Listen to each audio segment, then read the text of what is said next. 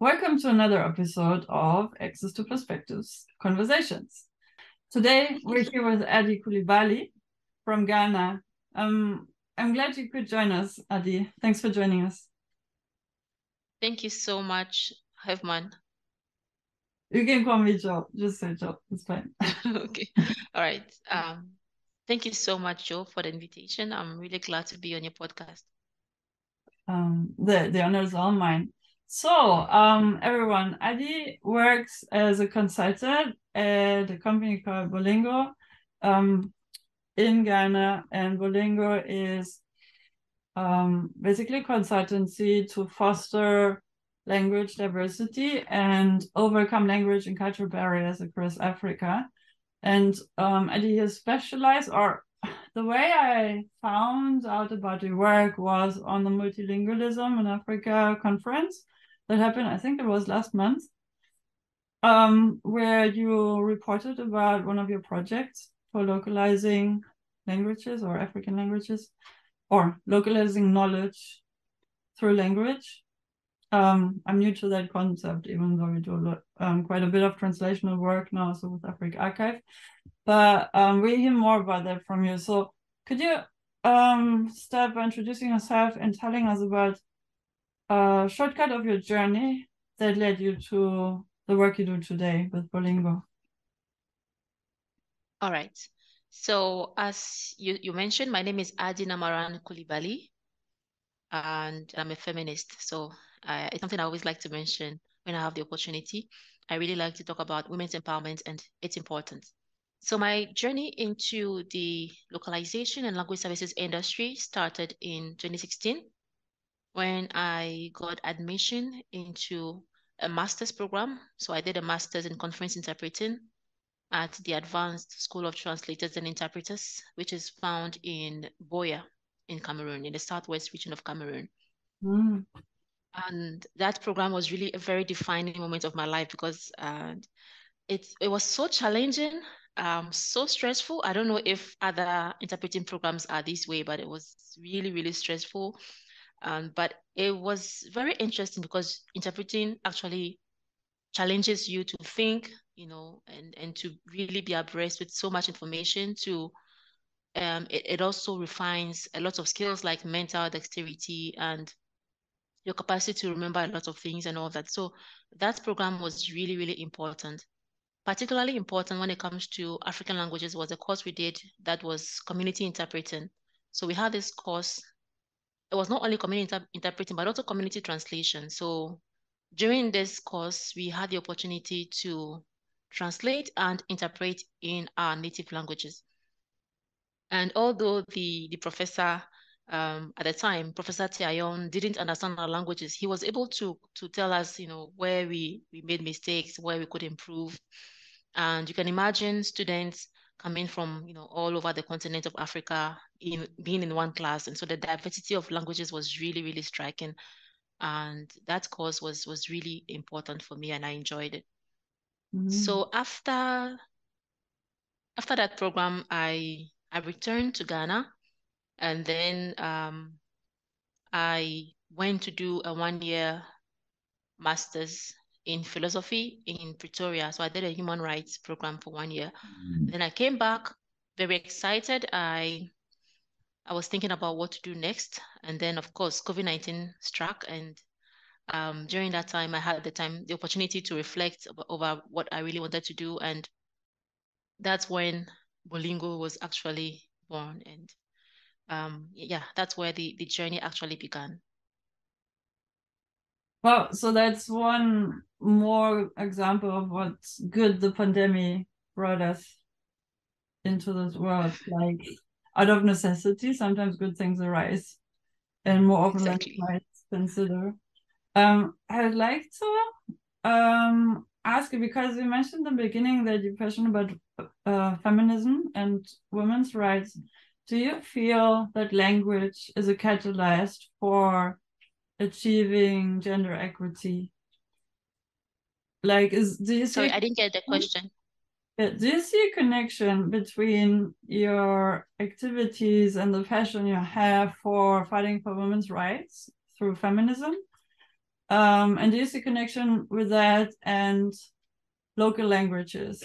How using the local language can either catalyze equity or sometimes maybe also hinder? Like, what's the role in language or multilingualism, particularly to women's empowerment? That's a very interesting question. Also because I haven't thought about it in that lens.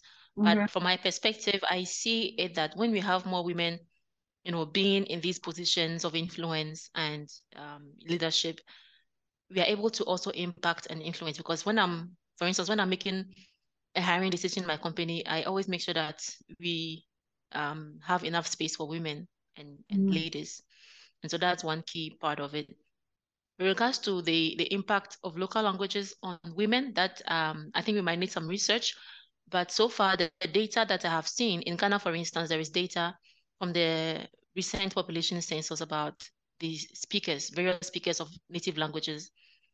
But their data is not, broken down into how many women are literate or that could be something to think about for research purposes. Yeah, and maybe we can identify some which already, well, maybe there's already literature available, but I also haven't looked at the connection at all. It just occurred to me to ask you because you mentioned both. And there's certainly room for more research in this direction. Now at Bolingo, what are the kind of activities that you do with Bolingo and your team? And yeah, what are like frequent inquiries you get for activities and services to provide to other organizations, to regional or trans-regional, maybe events? So currently, our main services are translation, interpretation, publishing, and voice project or media localization. And interestingly, most of our clients reach out to us for local languages, especially our clients that are outside the continent of Africa. They reach out to us for localization into African languages, but those that we have in the continent usually reach out to us for the colonial languages. So most of our clients are NGOs that want to translate maybe their annual reports, or they want to have conversations in various languages. And so they reach out to us. And so, yes, most of our work is into local languages. And last year, for instance, we worked with, we were able to work on 15 languages, including Kirundi, Somali, Tswana, Shona, and many. So many East African and Southern African languages, and some West African languages as well. Oh, that's really interesting. Okay, so could you please explain more what language localization means? I assume, and also we talked before, and I was also attending your presentation at the multilingualism conference. So from what I understand is you contextualize through translation, but also cultural and like by adding cultural context to a piece of text, for example. Is that it? Like translating, like word to word is not enough. You need to also culturally contextualize the information. Yes. And how? Yes. So as I was, yes, go ahead, please. I was just gonna add, like, what's a typical process to do that or workflow? How do you approach a translation project? All right. So thank you so much. As I explained during the multilingualism week, I had a presentation that was talking about localization, specifically what are some of the things to do and some of the things to avoid when working on the localization project. So I give the perspective of translators, and then I give the perspective of project managers that are working on it. Essentially, localization has to do with creating, rather translating in a way that takes into account the cultural aspects of a language, not only the cultural aspect, but many other aspects that have to do with a particular country. For instance, the way in which they write their dates. You know, for instance, the currencies.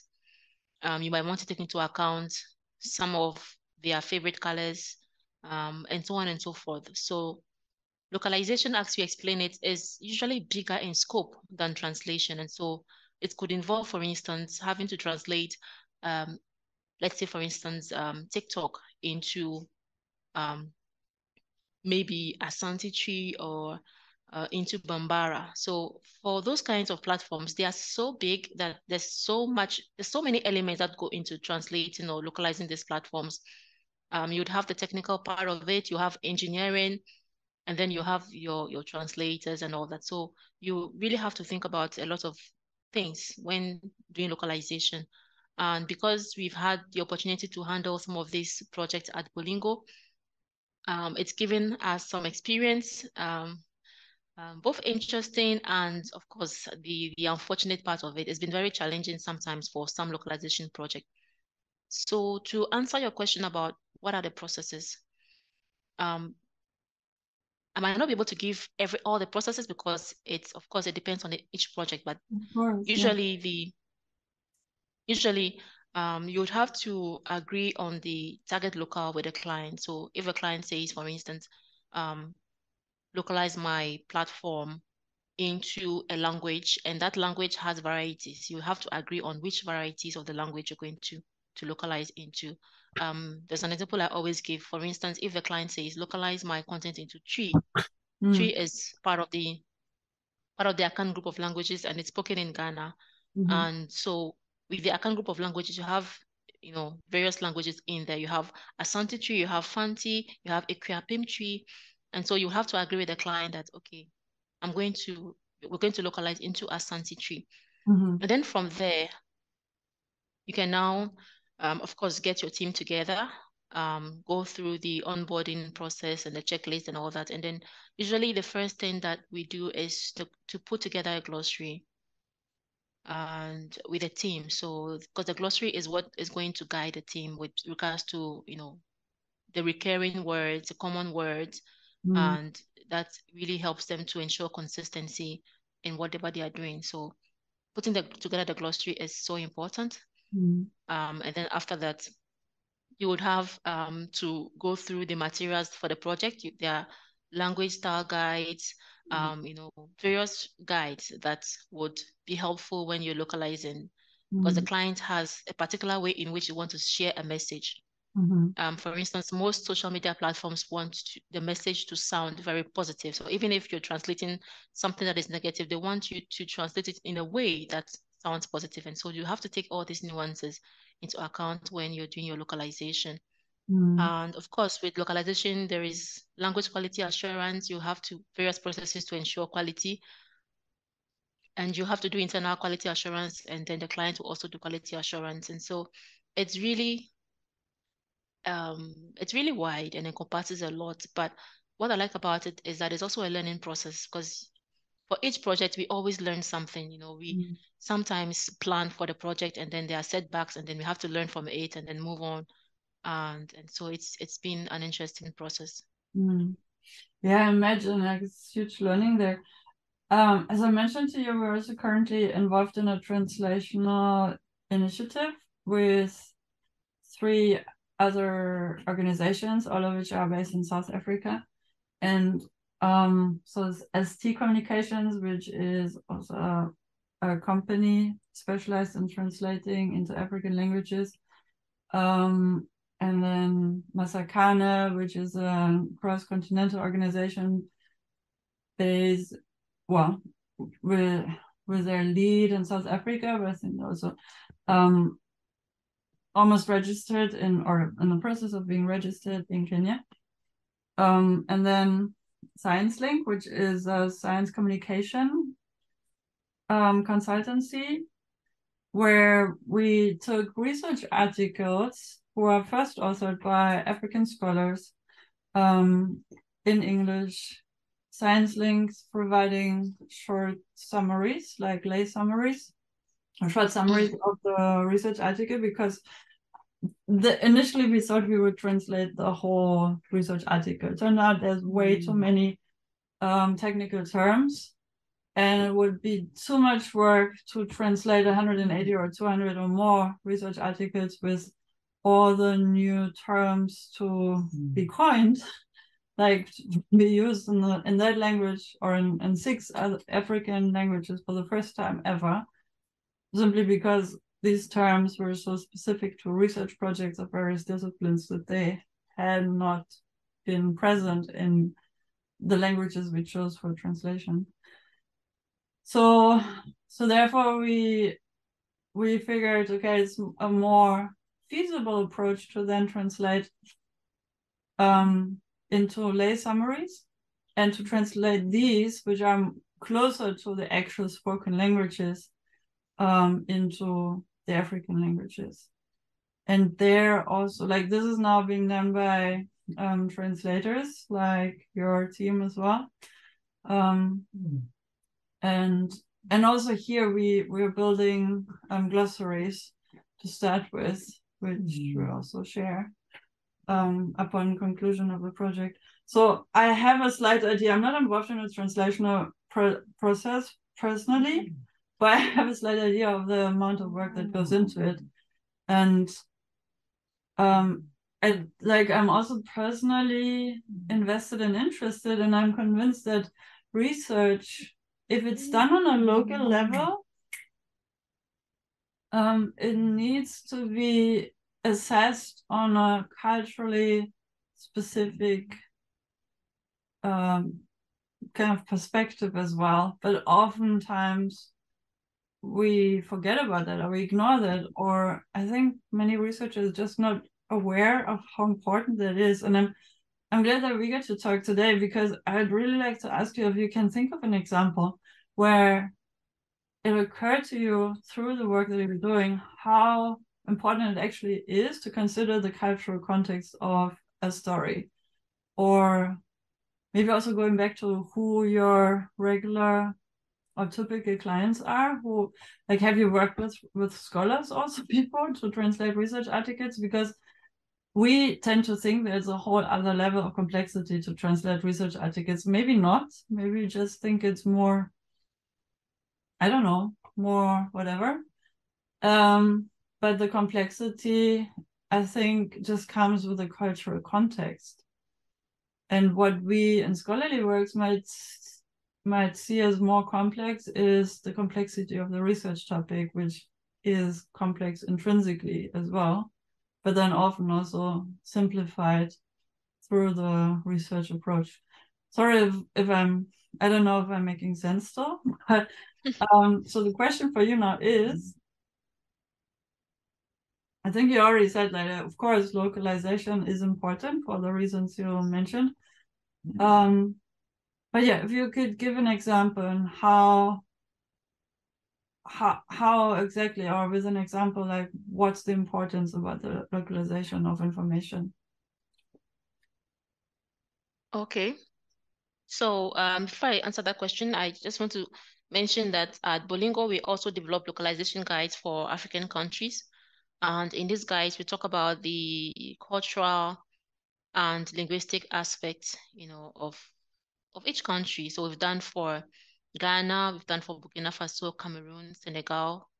And yes, so these guides are very interesting. And when you were asking your question, my mind went back to these guides, because in these guides, we talk about some of the things that are important to consider. For instance, we say that if you come to Ghana and let's say you are, even if you're not in the localization industry, but you are an event company that wants to organize an event, you would have to take into account the fact that there's a particular culture of lateness, that in a way would impact on your event. So if your event is going to start at 9 a.m., you might want to say, okay, let me write 7 a.m. so that people have 2 hours, to join and all that. And then also there's the aspect of politics. So let's say, for instance, you're creating publicity materials for your company and you use some colors. Let's say you use, I think, green and white. some colors are political. And so if you use too many of those colors, then you're kind of associating with a particular political party. And so these are some of the things to think about. Just thinking about the culture of the people would really help you even, in putting together your materials or your content for what you want to do. So yeah, I think it's a very key point. Yeah, same here, obviously, as I stress. So I think also in research, like, okay, I'm also European myself, and a lot of what we find online nowadays in Europe, in Northern America, and the biggest scholarly publishers are also based in either the United States or Europe. There's also many others all around the globe. And there's also research being published in languages other than English. Any language, well, maybe not any language or all languages, but a whole lot of languages other than English. And then also, like, even for English, like you said, for Twi, there's various versions of English. So we have American English, British English. Most publishers differentiate between those two only, but then there's also Canadian English, Australian English, New Zealand English. I would also add South African English, Kenyan English, Ghanaian English. Why would that be considered different? It's just another version of what used to be a colonial language, is now in many countries still some sort of a trading or even official language. So anyways, so that alone is, I think, another episode in its own worth of. But back to translating into African languages now. Okay, now for research, and then, so if in my case, I'm German, and I've also studied in Sweden, and I know for a fact that it's also an issue in Sweden for many researchers to kind of being incentivized to switch their working language to English, even if they study Swedish or German research topics. And that leads to the fact that you lose or don't even consider some of the information. Maybe you do conceptually, or we do, but maybe we don't know the English language well enough to embed the information in that language, which is not our mother tongue. So I think there's two gaps in the system. Like, one's to document in another language that's not our own, or that we have learned along the way and probably don't know well enough to also carry the information in another language that we don't know well enough. But then there might also be information lost again as the readers of research articles try and extract information from the English narrative, which again was written by non-native speakers, went through some editorial processes and peer review, so might have been altered also for the style of the language, so that the information might be misleading unintentionally by the authors or editors. Am I making sense? So I don't know how often that really happens, but I think that's a real danger in how we practice research. And by not considering or fostering multilingualism enough. So this is something I'm personally passionate about, and I want to just dive into a little bit deeper here with an expert on the show. So again, thank you for joining. What comes to mind when you hear me talking about these things? Yes. What comes to mind for me is the fact that for us in Africa, most of us grow up in multilingual environments, and so you would grow up in a place where you can speak two or more other African languages. And so that in itself is really significant. And so from there, then we go to school, and usually in most schools here, from kindergarten, you're speaking English. So at home, your parents are speaking their native language most often, and then in school you're speaking English. So there's that how can I even call it? But there is that incoherence and inconsistency that happens. And so sometimes it's difficult for children at that stage to even be able to imbibe some of the concepts. And then in addition to that, there are some schools where they say, don't speak vernacular. Most schools in Ghana, for instance, they tell the kids, don't speak vernacular. And by don't speak vernacular is don't speak your native language while you're in school. And so this goes on, and you have instances where, you know, children make mistakes in English, they are laughed at, and people begin to think that fluency in English means smartness, some kind of smartness. And so it grows to the extent that even for those of us who start doing research, even when we are doing a research for a local community, I think you brought my mind to that the last time we had a conversation where you said that we do research for local communities, but the information is not even in their language. And that was really a striking factor for me. And so I think that through these processes, you know, from learning, not using your language, your native language as a medium of instruction in school, to being laughed at for making mistakes, grammar mistakes in English and all that, I think it compounds and it goes to a stage where we begin to lack confidence in our languages. And so because we lack confidence in our languages, I think it really has a lot of ripple effects. And so we end up not being, you know, very good in English and also not good in our native languages. Um, and so it's something we need to think about. I think usually I talk about the policy part of it, where we need to encourage teaching, because we can't talk about sustaining our African languages when they are not being taught. And there are some countries in Africa where the languages are not being taught at all. An example is Cote d'Ivoire. There's no um, local or native language in Cote d'Ivoire that is being taught in schools. It's only French that is being Oh, taught really? currently. Oh, that's so sad. Yes, Oh. exactly. And it's only recently that they actually started having that conversation about, you Mm. know, having some curricula in place for the native languages. Mm. And so there's really so many facets of this situation. But I think we can start with looking at the data that we have. I spoke about the data from the Ghana Statistical Service, where they really have information about the speakers, the number of speakers, not only speakers, people who are literate in native languages. Mm. And so that was interesting data to have. So there, for instance, let's say they say 2 million people are literate in Asante Twi in so and so places, and they mentioned the areas, the geographic locations.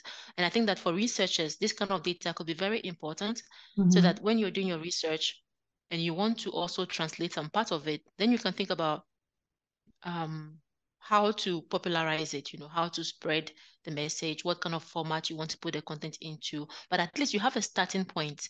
And Mm. then based on that, you can have confidence and say, okay, when I translate my content into my native language, there will be people available who would read it. And then the next stage would be, now, how do I, you know, make that message accessible or available to them? Mm. Yeah, that's great. It's a great approach. I also mentioned to you last time we spoke, African Science Literacy Network. And the founder of the network is Mahmoud Maina. He is based in Brighton, England, and is also on a really exciting next chapters in his career currently. And what I loved about that initiative was that he he put a team together of science journalists or journalists generally and researchers to, again, also here translate research articles that are relevant for, in his case, Nigeria, and or of any general interest, and have researchers and journalists work together to convey the information to the locals, and not in English, which many would probably also understand, but in Nigerian local languages. And I know that from some of your projects also, which one was it now? You had the first, you helped to bring to life the first website in, what was in what? Yes, in Akan. Yeah. Oh, yeah. Sorry. So please tell us more about that project and how it's being received by the audiences. Yeah. So in Ghana, the Akan language is very popular, and it's used in the media. So they are the most the radio stations that have the most audiences use this language. So they use Asante Twi to broadcast, and so you can imagine the audiences that they have. And most of these radio stations and TV stations that broadcast in Asante Twi, in that native language, surprisingly, when you go on their website,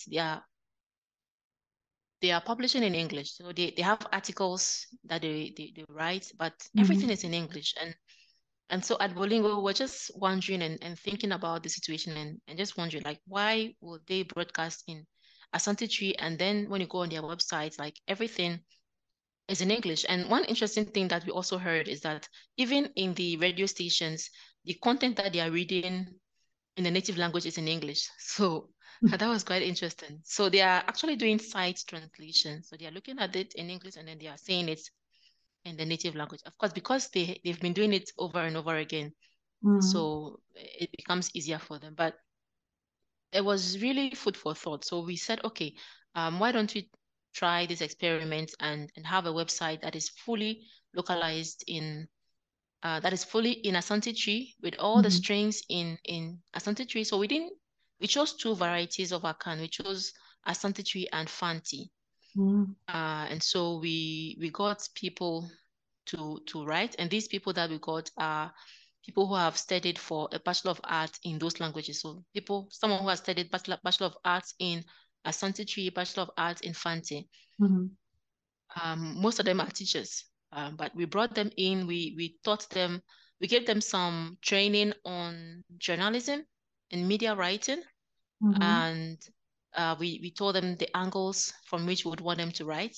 We would want them to write like articles, information that are really very important. Not information that is just today and it's gone. But something that people can really benefit from. And so we put this platform out, and so it's actually the first platform that is fully in Asante Twi and Fanti Twi. And the reaction has been really great. I mean, we've had people saying they've been waiting for this for a long time. And for the first month that we released it, we had 2,000 site visits. And so there is interest, but I think what is lacking is the confidence that we need to unlock. So once once we let people understand that there's confidence in your language, like use it, read in your language. Of course, there are some people who are not, they can't read their language because maybe they didn't have the opportunity to study it back in school. But this platform would help them, I believe, because we also have audio. So each article has an audio. So when you are reading, you can also listen to the audio and, follow and also learn your language. So I think it's been a very exciting project, and we are looking forward to, expanding to other languages as well. So let me just quickly ask how it works. So the website would still be accessible also in English, but then you translate it to two versions of Twi. No, so it's not available in English. So everything is only in the local language, yes. And it's not translated, it's generated. Oh, okay, sorry. It's content creation, yes. But then because you said it's two versions of Akan, so can you switch between the two, or is it always indicated? Exactly. Oh, okay. Yeah, so when you go on the sites, you can choose. So you can choose Asante Twi or Fanti, and then you go to where you want to. Yeah. Okay. Wow, that's brilliant. At Africa Archive, from the beginning, we encouraged researchers for them to consider submitting research articles in their local language. And there is there is a handful, maybe, countries in Africa who have a research culture in the local language other than Arabic, French, or English, or Portuguese. So, for example, in South Africa, it's not, Afrikaans. I don't know if you want to consider that, but also Xhosa and Zulu are becoming increasingly spoken and written about in scholarly works. And I think there's also journals, research journals, that publish in those Southern African languages. Then in Tanzania, for sure, in Swahili, not so much in Kenya, but also in Kenya, you have Swahili journals, which are mostly in print. Some of them are online, but then these cannot be picked up by the Western, so to say, or Western European or North American scholarly indexing services and literature discovery tools, which is what we're trying to facilitate also with Africa Archive. Where I'm going at with this is, I agree with you, like there's a need to foster local languages for research, or to speak and see online, like, yeah, that African traditional languages need more visibility for sure anywhere, and also in research. And I think, like, if we come back to what's the purpose of science and scholarship, is usually many researchers or anybody would think and expect and also sign up to, that research is here to serve societies. And what if, yeah, so of course I would think, and probably you as well, of course we need to localize the knowledge, and also through language, like we said before, from the onset, and how we design research projects, but also to make the gained knowledge then again accessible to society stakeholders, including the citizens, who would then consume the information in their local news outlets in their own language. So yeah, basically that's what I wanted to say. Yeah, and yeah, yes, if I may, I'm a guest, but I just want to ask a question about some of the ways that such information is disseminated. For instance, the research studies that are translated or localized into the native languages. What are some of the ways? Because I think reaching the local people might have some specific approaches, or it could be based on the local, right? Yeah, I mean, depends either way, and both. I agree. I think there's always a need to like there's also an increasing call and relying on machine translation, but I think our glossaries will never be precise enough to cater for local specificities. I think they can aid, but we will always need human beings as interpreters and translators to fine-tune and reassure that the information is being conveyed in the best possible manner. What was your question? Sorry. Yeah, so the question was just about dissemination approaches. So yeah. After the information is translated into the native language, the research summary. So yeah, so the good thing is now that an increasing number of publishers, also Western publishers, who have been gatekeepers for the longest time, several decades now, are now opening up to allow also technical interfaces for researchers as authors of the research articles to submit the research article in presumably English or French or Arabic, but then also to provide space that is machine searchable for translation of the title of the work and a summary. And that's increasingly facilitated for also from scholarly publishers' point of view and journals, or yeah, from their through technical aspects, which then also makes these databases, so to say, searchable for African languages. If we manage to foster and increase an uptake of African scholars translating their own work into, like, and if it's just the summary of it, that's already a great start, to provide that information, because the publishers will not have the resources, but a research team might be able to use their research budget, because they also budget for dissemination, which means publishing in a research journal, But now with open science and open access, there's an additional call, mostly also by research funders, to budget extra for societal impact. And societal impact can only be achieved if you also consider a translational aspect. So this is probably where you will see an increase in inquiries from scholars to your services. So this is basically where I see I know there's a few, very few companies and consultancies like yours who specialize in translating research works, and the demand is huge. So brace yourself for inquiries. And this is really exciting because, I mean, I said before that the research, to translate research articles is not unmanageable. So it's very much manageable. It's just that you probably want to work with either the researchers themselves or with science journalists who can help to, or maybe you can foster a department of colleagues within Bolingo to summarize the research in a way that it's comprehensible by non-scholars, and also shorter version of it.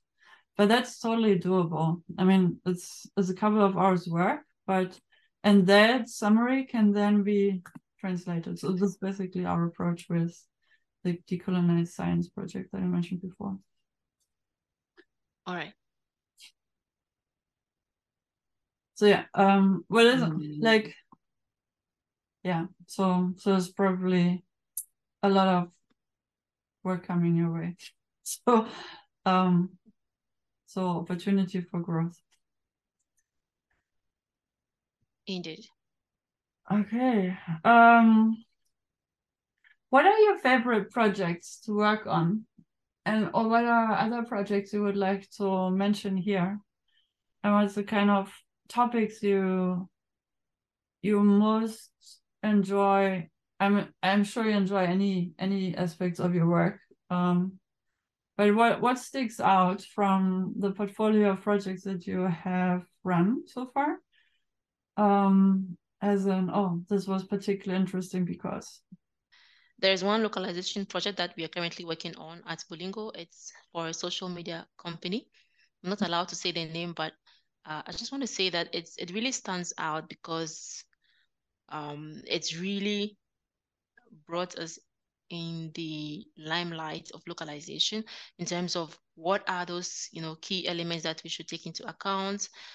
What are some of the challenges? Because the challenges are numerous and sometimes they are mind-boggling, because you have to manage teams that are culturally different from you. And I mean, you have to understand the team because there's some of the teams, there's that religious aspect where they have to pray at certain times where they are not available. Some of the team members or most of the team, would frequently say, for instance, oh, I have family issues. And because you're not in that culture, you're not able to really understand what it is.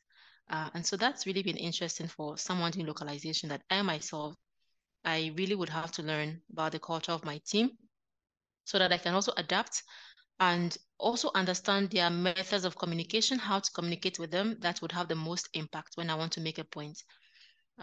Because I read the culture map by Maya, and she spoke about some of these things.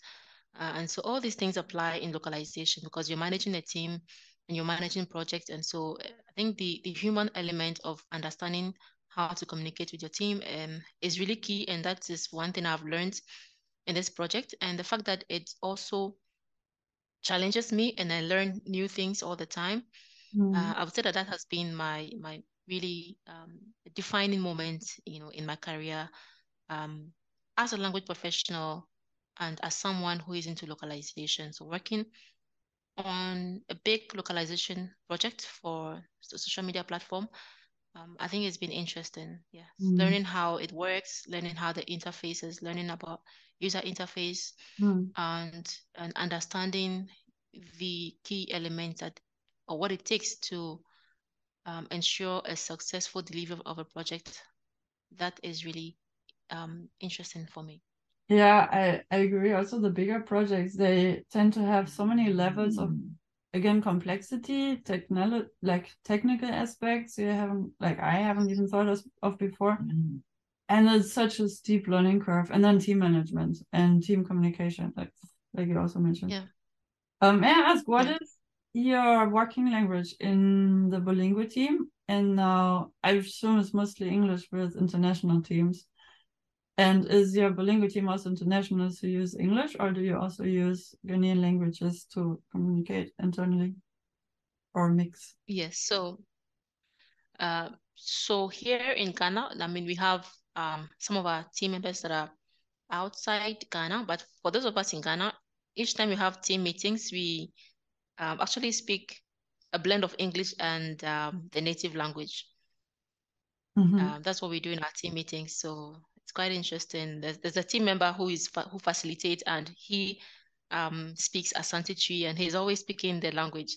And the interesting thing is that because it's very popular, so even though some others are not from that native language, I mean, it's not their native language, they're not from that ethnic group, but they still understand it. And so we use it usually during our team meetings. So yes. But in our email communications and everything else, we use English. Okay. And what I also found in an African context, in a country like Nigeria and even Ghana, like sometimes it's difficult to start with one language. If you say, okay, we are looking at, I don't know, 10 countries, and we only have capacity for one language per country. And then a speaker of another language that's not chosen for that country might think, oh, why did you choose that language and not the one that I speak? So is there like a suggestion or best practice that you found for your team and your professional approach? Like maybe there's a purely numerical or metrics based approach how you decide over one language over the other in a multilingual country like Ghana. Yeah, so that's a very interesting point. Usually what we do is to watch the numbers, right? So we look at which group is the biggest ethnic group, which language is most spoken, for instance, in a particular area. So if you're targeting a particular area, you would have to choose for it. And the question that you're asking, of course, will depend on which area. So for instance, if you come to a country like Ghana and you want to have just one language, I would suggest Asante Twi because it's, in terms of numbers, the language has the numbers, right? But if you're targeting, for instance, a particular region, then you would have to use the language that is most spoken in that region. And so usually, I think just the numbers help, although of course it generates negative sentiment because people are very attached to their language and they would want their language to be considered beyond the financial returns or whatever. But for the purpose of selecting one language, yes, we usually use the numbers to decide, and of course the target region or the target area that we want to explore. Yeah, and probably also what the client wants and whatever their preferences might be, but then you can still inform them on what is best practice and an ethical approach to choosing one language over the other if you have to choose. Also asking this because in a scientific context, we speak of lingua franca, like scientific languages, where there's a common assumption in Western Europe that English is the only and one and only lingua franca. Turns out it's not. There's also French, Arabic, Portuguese. Mentioned those only for European and Euro-Asian context. And then obviously in India, there's Hindu. Then in China, there's Mandarin. We have Portuguese and Spanish for Latin America and Europe. French was already mentioned. And then across Africa, there's also various lingua franca on a regional and local level. So it's really wrapping our heads around a concept of we live on one planet and we speak and live, well, we speak thousands of languages per region across the planet, really. And information is embedded in languages. So yeah, I don't know, like, is this a claim or a phrase you want to continue on coming to an end of this episode? Because I would, of course, want to give you the last word. I just wanted to stress the importance of multilingualism for information sharing. Over to you. Yes, thank you.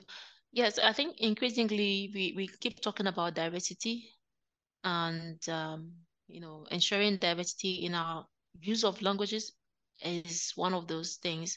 And so to give an example, for instance, I mentioned that we do publishing at Bolingo, so we're doing multilingual publishing. So we're about to publish our first book, which is titled Army Series. And so this book is about the environment. It's about a girl that is passionate about saving the earth, and she does a lot of activities to actually make that dream happen.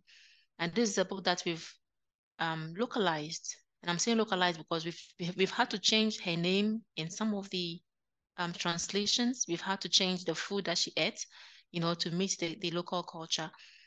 And we are translating this book into 5 languages, including 2 Ghanaian local languages. So there's one language called Ezeike, which is spoken in the Volta region of Ghana, and then there's Asante Twi. So we chose those 2. And we also chose Kiswahili, Arabic, and Zulu.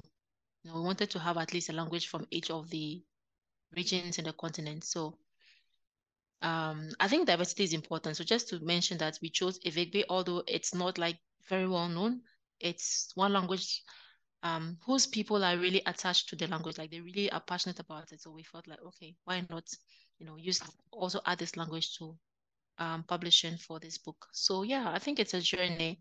And as language professionals, we also have a role to play. And because we are sometimes sitting in places where we can contribute to such decisions. And as you mentioned, ethical decision making for our languages is very important. So I think that alone is really great. It's an opportunity for us to influence and also have an impact in promoting multilingualism. So I appreciate the opportunity to be here as a guest for the podcast. And I hope that my contributions were meaningful and helpful as well. Absolutely, of course, for sure. Like, I can testify, and I'm sure every listener will say the same. But for this time around, it's only unilateral, the information sharing. But listeners, you are very warmly invited to leave a comment, to get in touch. You find Ady's details in the blog post and show notes to this episode. And yeah, if you have any questions about multilingualism, reach out to our team, and we will also happily direct you further to Ady's team and the Bolingo services. Thank you so much, Ady, for making time for this, and speak to you soon again. All the best. Thank you. All right.